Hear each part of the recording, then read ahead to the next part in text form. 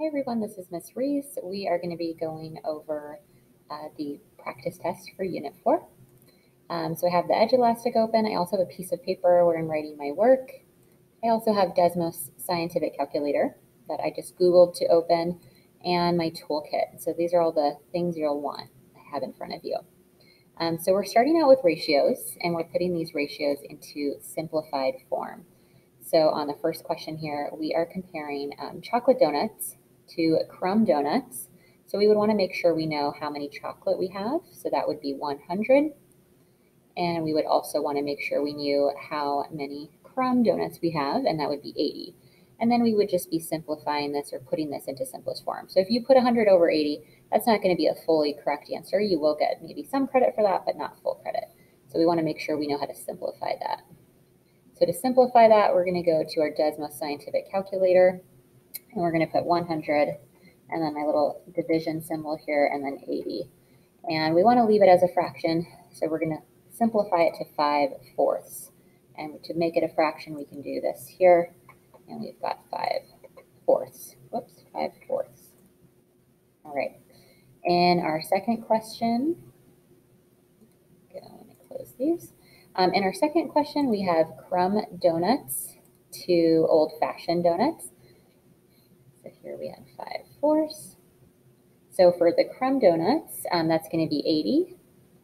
To the old-fashioned, that's going to be 120. So if we simplify that, 80 over 120, again, I would just open up my Desmos Scientific Calculator. We've got 80 divided by 120, and that's going to simplify to 2/3. So 2 fraction 3. Okay.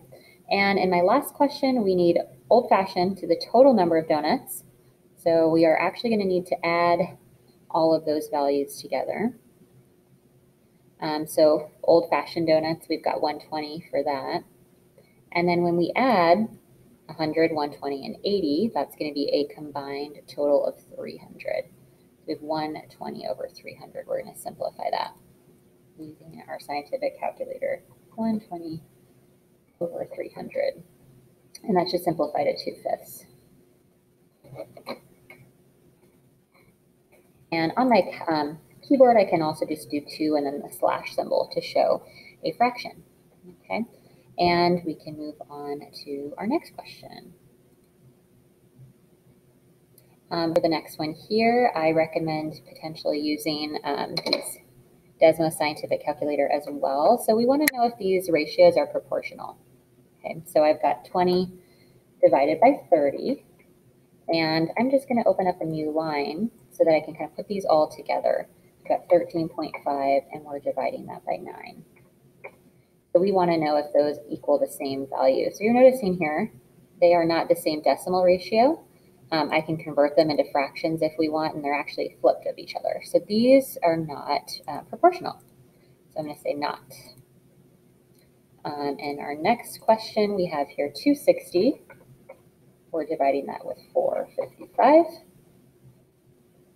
And we're comparing that with 176 and 308. It looks like here we have the same decimal value. You can also check if you want them in fraction form too. These would be, they are. So the work that you might want to show on your paper is the simplification for both of them, the decimal value of that simplification, or you can show the fraction simplification. Oh, they both equal 4/3. So something I might write down for question 2. You could say like the first question A, right, we had one of them simplified to 2/3, and that does not equal the other simplification, which was 3/2. Question B, we could say, oh yes, they both simplified to, what did I say they simplified to? They both simplified to 4/7. Okay, so this is the work that you can show on your paper to justify your answers. On the next one, we have 2 divided by 1. Well, that's going to be 2. We also have 12 divided by 6. That's going to be 2. Those are proportional. And for this last one here, I'm going to write this as 2x over 4x. And if I were to simplify that, the x divided by x, that simplifies to 1. And 2/4 simplifies to 1/2. And so does 3/6. That simplifies to 1/2 as well. This should be simplifying that to 1. There we go. So those are proportional as well. So we'll say are proportional. Okay. On our next question, we have the ratio of the angles of a triangle. So this is an extended ratio problem. You might want to look back onto your toolkit example here. We have a problem similar where there are 3 ratios for the side lengths of a triangle in terms of the perimeter.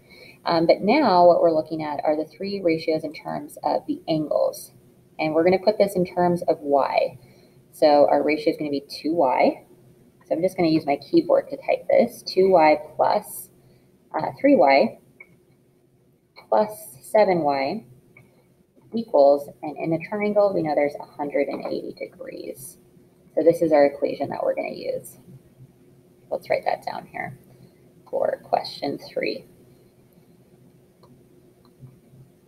So we've got 2y plus 3y plus 7y equal to 180. I'm going to just take this over here a little bit. All right, let's move farther into this question. What we need to do now is we're going to go ahead and combine all of our like terms here. So 2 plus 3, that's 5, plus 7 is 12y, is equal to 180. If I divide by 12 on both sides, 180 divided by 12, we're going to get y is 15. Okay, so what we're looking for are the measure of the smallest angle, the measure of the second smallest angle, and the measure of the largest angle. So really now we need to take 2 and multiply it to 15. We're going to take 3, multiply by y, which is 15, and we're going to take 7 and multiply by y, which is 15. So really y was that greatest common factor of all of these numbers. So we're going to get an angle of 30, 45 degrees, and we're getting 105 degrees. So really what you were thinking of in terms of the problem, this ratio started out as 30 to 45 to 105 for the angles, which good, all add up to 180, right? And then when I simplify 30, 45, and 105, it simplifies to 2 to 3 to 7. So our smallest angle we said was 30, our second smallest angle 45, and our largest angle 105. Here we just have a proportion. So question 5. I just did 3 and 4. This was question 4 here. So for question 5, with our cross products, so we've got 6 over 2 equals x over 8. I would go ahead and just set up a cross product for that. So that's going to leave us with 2x equaling 6 times 8 here.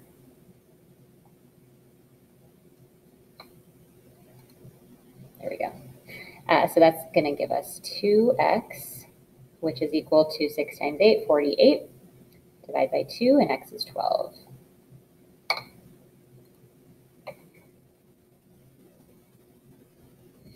On the next one here, question 6, the same thing, we're going to do a cross product. So if we write out our problem here,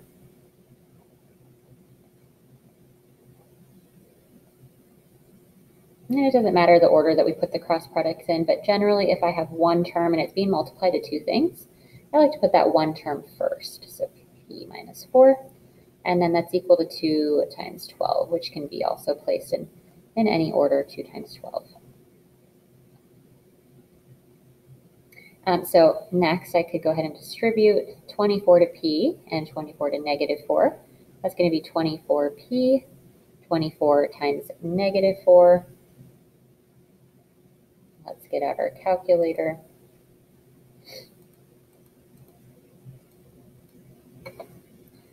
(24 times 4). 96, and if it's a negative, it'll be negative 96. So minus 96 equals 24. Keep solving from here. We can add 96 to both sides. 24p, that's going to be 120. We'll divide by 24 on both sides. So 120 divided by 24.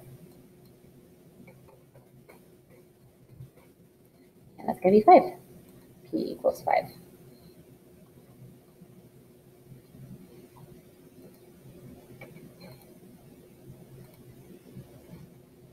Okay, we got one more cross product problem here. So let's put number 7. We've got 10 over p plus 2, and we're going to set that equal to 4/3.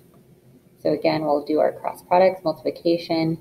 We're going to multiply 4 with p plus 2, and then we're going to set that equal to 3 times 10.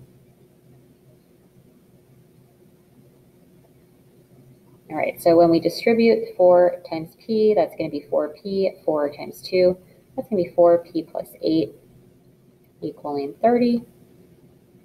We can subtract 8 on both sides. 4p equals 22, and we'll divide by 4. So 22/4, if we simplify that, should be 11 over 2. And since this doesn't specify what type of format to place our answer, we can put 11 over 2, and we can also put 5 halves, 5.5. So if I did 22 divided by 4 here, it's going to show 5.5. It's going to show 11 over 2. So either way you format the answer, no problem.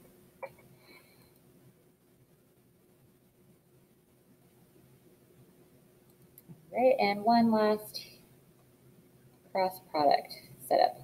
So we've got x plus 6, that's going to be over x. Let's set that equal to 10/7. So we'll circle our cross products. We've got 10 multiplied with x, that is 10x. And then we've got 7, that's going to multiply 2x plus 6. We'll go ahead and distribute here. So we're left with 10x is equal to 7x plus 42. And then from here, we need to bring all of our x's to one side so we can subtract a 7x.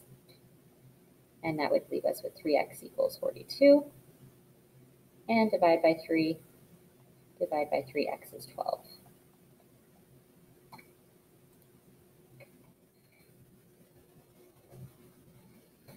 All right, we now have the coordinate points. It's dilated from the origin with a stretch factor of 3, and we're going to write the new coordinates. So looking back on our toolkit for dilations, anytime we're dilating something around the origin, we basically just take that scale factor value and multiply it with each coordinate. Okay, so for coordinate A, I'm going to multiply 0 with 3, so that's going to be 0. And I'm going to multiply a -4 times 3, that's going to be -12. Here we're going to multiply -3 with 3, so that's going to be -9, and we're going to multiply a 9 with 3, so it's going to be 27. And our last coordinate here, we have a -8 we're multiplying by 3, that'll be -24, and we have a 6 that we're multiplying by 3, that'll be 18. And looking at our notes on scale factor, enlargement or reduction. Now, if our scale factor is greater than 1, that's an enlargement. If our scale factor is some value greater than 0 but less than 1, it's going to be a reduction. Well, 3/4, that is 0.75, and that is between 0 and 1. So this is a reduction.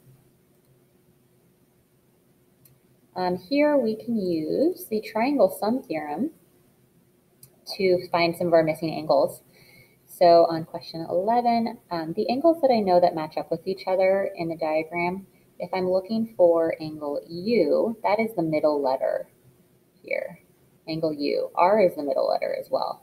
So I know that angle R is congruent to angle U.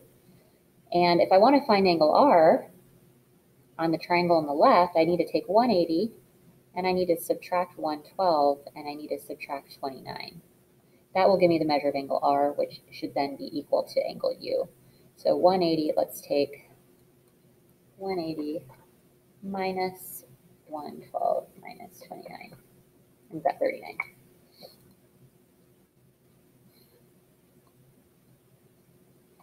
That means angle U is also 39. They're in the same relative position, R and U, middle letters. Here we're basing our statement on the little arc markings that show the angles are equal. So if I'm starting with Y, Y is the first letter. which has 2 marks in it, 2 arc markings. B is the first letter that has 2 arc markings. I'm going to start with B. And then we're going to Z next. Z is the middle letter. Z has 3 marks on it. C has 3 marks on it. And then a Y. Let's see. We're ending with X, rather. X has 1 mark on it, and A has 1 mark on it. So BCA. So based on the number of markings in each of the angles, or which angles are congruent, you're going to make your similarity statement based off of that. Here, these triangles, well, since we only know one side in that larger triangle, we can't use side, side, side to prove that they're similar. We also can't use side, angle, side, because we only know one side that we can compare it with. But what we do know is that these angles here are marked equal. Angles, angles. So these triangles are similar because they have angles that are the same. So now we're going to be solving for something based off of that. Now, I think it's helpful when drawing out these triangles on your paper, on the scratch paper, so we can set up our ratios. We've got a 4, we've got a 9 and a 7, and in the larger triangle, we've got a 9. And then I'm going to label each of these sides. I think it might be helpful. I'm going to label this side X, and I'm going to label this side Y, so that we can kind of highlight them and mark up the same sides. So this side 4 matches up with this side 9. And we also know this side 9 matches up with this side X. So let's solve for X first. We're going to ignore the 7. We're going to ignore that other side that we're looking for. So I'm going to set up a ratio. I'm going to do the pink side here over its corresponding pink side, 4/9. And I'm going to set that equal to the blue side set up as a ratio, 9 and X. And why I like to put these arrows here is so that I'm putting the numbers in the same order for the next ratio, so that I know, oh, 9 needs to go in the numerator and X needs to go in the denominator. 4/9, 9 to X should be the proper ratio set up for that. If we set up a cross product, 9 times 9 is 81, 4 times X is 4X, divided by 4 on both sides, divided by 4 on both sides. And that's going to give us X equals, let's figure out what 81 divided by 4 is. And that's simplest fraction form, or we can put it in our decimal format as well. And that's going to be 20.25. So that's actually going to be the longest side. I'm going to put that here, 20.25. Or you can leave it in fraction form. That's also okay. Now let's find our side Y, and maybe I'll highlight these sides, whoops, in green.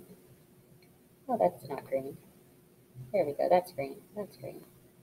So now our green sides, I'm going to put arrows over those. We've got 7, we've got Y. We're going to use our pink sides, 4/9. We're going to set that equal to our 7/Y. And I'm putting 7 on top because we're going from the left triangle to the right triangle. And it is okay to, reverse the order that you're going in, but you need to do that for both of them. So we're going to end up with here 4Y equals 9 times 7, which is 63. You can divide by 4 on both sides. Divide by 4. 63 divided by 4. That's going to be 15.75. Now we want the perimeter. So now we just need to add up all of those sides. So we've got the side on that large triangle already, 9, and we've got 20.25, and we've got that last side, 15.75. So our perimeter altogether is 45. Remember, perimeter is distance around a figure. All right, here, we want to know if these triangles are similar. So remember our triangle similarities. Scroll down here, we've got angle, angle, side, side, side, side, angle, side.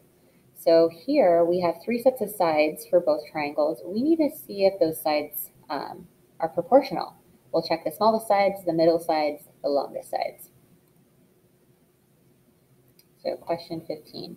My 2 smallest sides in those sets of triangles. So we know what we're comparing the proper sides with each other. The 2 smallest sides are going to be our 90 and our 170.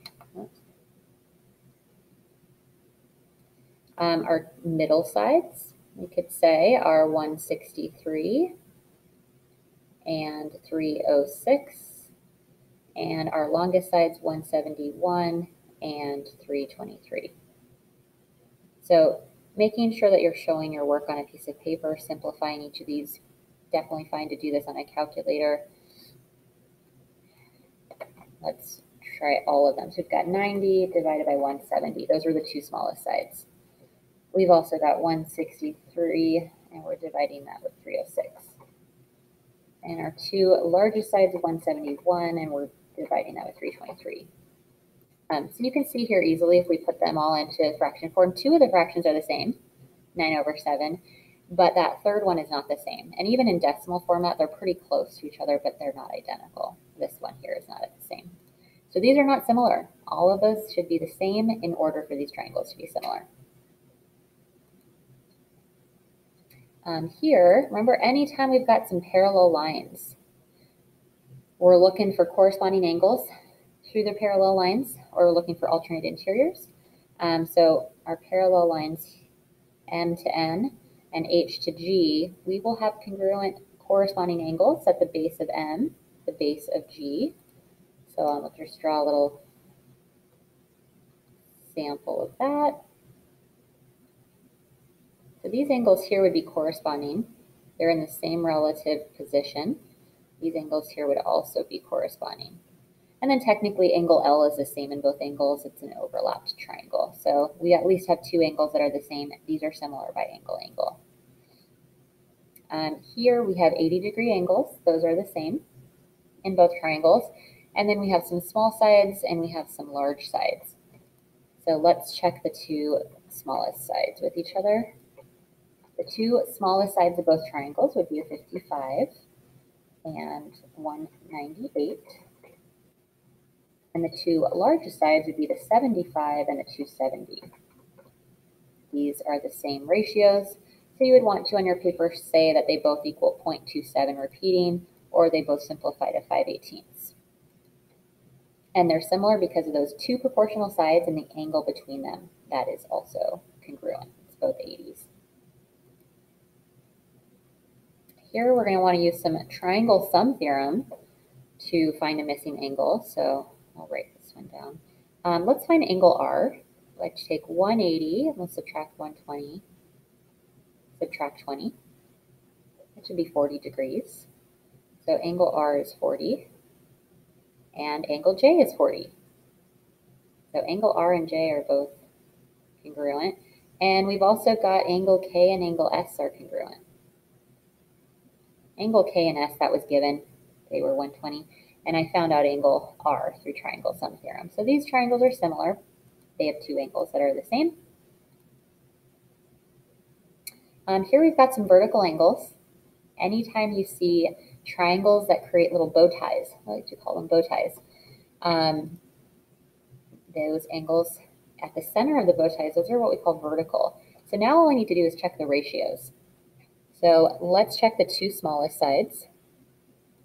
The two smallest sides in both triangles, the two smallest sides would be like 266, that's the smaller side, and 112. And next, the two largest sides then would be 380 and 160. We've got the same ratio, and the angles between them are congruent. So this is side angle side. All right, we're going to check the ratios here. I'm going to do smallest sides of both triangles, and I'll go from the top to the bottom. You can do vice versa as well, which will work. So two smallest would be 54 and 24. Middle sides would be 72 and 32. Oh, same so far. And the two largest sides would be 108 and 48. So I would, in your explanation, say that all of the ratios simplify to 2.25, or that they all simplify to 9/4. So these triangles are similar by side, side, side. Three sets of sides, ratios. Ooh, let's see. I can zoom out a little. Here we go. All right, so we are dilating this from a point on our graph. So I might want to look at an example just as a reminder when we're dilating something. Oh, I didn't do this in one of my classes here. I'll erase that. So when we're dilating, we'll just do this example here. We're dilating from the point negative 2, 0. So that's from point H on our graph. So I'm actually going to do this. I haven't used this yet. So if I'm dilating from a point that's the center of dilation right here, this is where H prime is going to be located. And I'm going to label all of my new points. Okay. And then essentially what I need to do from this point of dilation is I need to triple its distance to G. So right now, G, this is 1 diagonal unit. So I need to go out 2 more diagonal units. So that distance is 3 times as long as it originally was. Okay, so that means I went up 1 to the left 1. Triple that would have been up 3, left 3. So I've got my new coordinate here. We'll call that G prime. Oh, and you know what? I don't think it's erasing. It won't erase any of the things that I have on here. So really, you just need that G prime point there. And then for H prime, it's obviously on the center of dilation, so we're not changing that location. And then for F, we've got some diagonal units here. I'm going down 1 and left 3. So triple that would be down 3 and left 9, all the way over here. Oops. So really what I'm looking for, this will be F prime. I should have used my tool. So really what I'm looking for, I'm going to use my tool for this, and I'm going to put this in maybe a different color. Let's do blue. Is my new triangle shape will be, here's H prime to G prime, here's G prime to F prime, and here's F prime to H prime. There's my new triangle. It is triple in size, and it's dilated from that point H prime.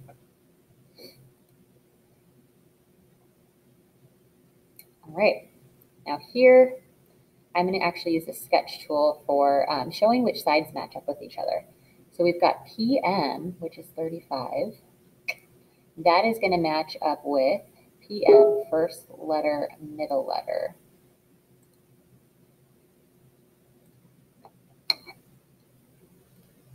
All right, so we've got the 35 here, PM. That should match up with TR, the first letter, middle letter. So I'm going to circle those, highlight them in the same color so I can create a ratio for them. So my ratio for, this is 22, my ratio could be 35 over 14.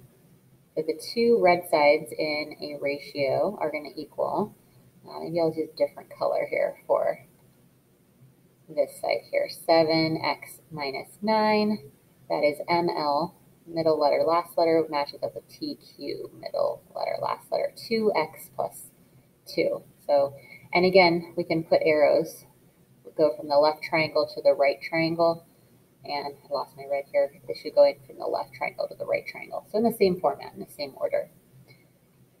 So here we've got 35 over 14. We're going to set that equal to then the 7x minus 9 over 2x plus 2.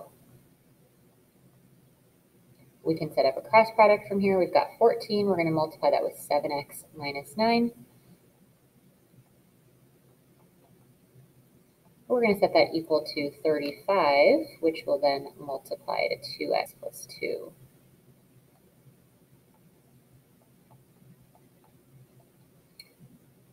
We're going to multiply our distribute here. So 14 times 7. I'm going to actually move my calculator over here so I can look at my work at the same time.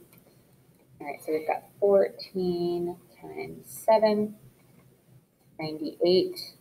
I also need 14 times 9. This is going to be 98x minus 126. And we're going to do 35 times 2x, that'd be 70x. And 35 times 2, that should be 70. We'll bring all our x's to one side. We can subtract a 70x on both sides. That should be 28x minus 126 equals 70. We can also add 126 to both sides. I'll go back to showing off the problem here. 126. That should give us 28x is now equaling 206. And then the last step, just go ahead and divide by, I'm sorry, 196. Erase that. Divide by 28 on both sides, and we will get x is 7. So we're going to type in two things. Let me go off the scratch pad here. Oh, click that to go off the scratch pad. So first I'm going to set up my ratio. So I'm going to put a fraction for that. So the ratio, what I used to set this up was 35 over 14 equals my second fraction here, 7x minus 9 over 2x plus 2. And then the solution that we got, oh, this was already set up as a fraction. Hold on.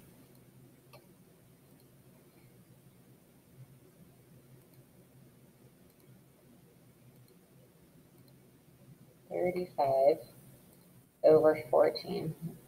Let me go out of that and put an equals. Okay, there we go. Okay, 7x minus 9 over 2x plus 2. All right, and we got x equals 7. And we're on our very last question. We'll go to our next one here. And for this one, we are going to draw the overlapping triangles separated. So that's going to be my first step here on this. I'm going to do this on this paper just because it's a little easier on this one. So the first triangle that I'm going to draw out is PTS. And that's going to be a 36 here and a 30. And then the other triangle is PRQ. So it's the entire triangle, the larger one, the overall triangle here, PQR. And so here we've got 3x plus 13. And from P to Q, we actually need to combine our like terms. So we've got a 36 plus a 2x minus a 6. So I'm going to combine that as 36 minus 6 is 30. So 2x plus 30. So now when I go to set up a ratio, the ratio that I'm going to create, I'm going to do pink side over pink side. So 36 over a 2x plus 2, or 2x plus 30 rather. Then I move out of that and do an equal sign for my next my next fraction here. And then we've got 30 over 3x plus 13.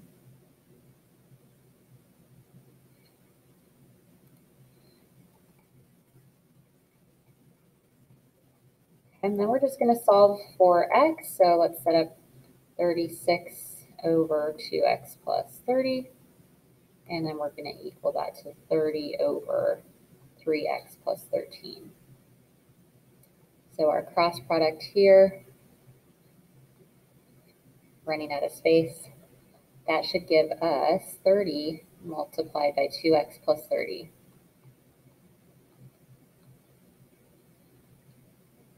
And then our other cross product, we've got 36. And we're going to multiply that by 3x plus 13. And so 30 times 2x, that's going to be 60x. 30 times 30, that's going to be 900. 36 times 3 is 108x. And 36 times 13 is 468. Now we can just subtract 60 on both sides. That's going to be simplified out. And we can also then subtract 468 on both sides. And so 900 minus 468, that should be 432. and we can set that equal to 108 minus 60, which is 48x. And then just divide by 48 on both sides. And x is 9. 9 equals x. So we'll type that in here. And ready to submit.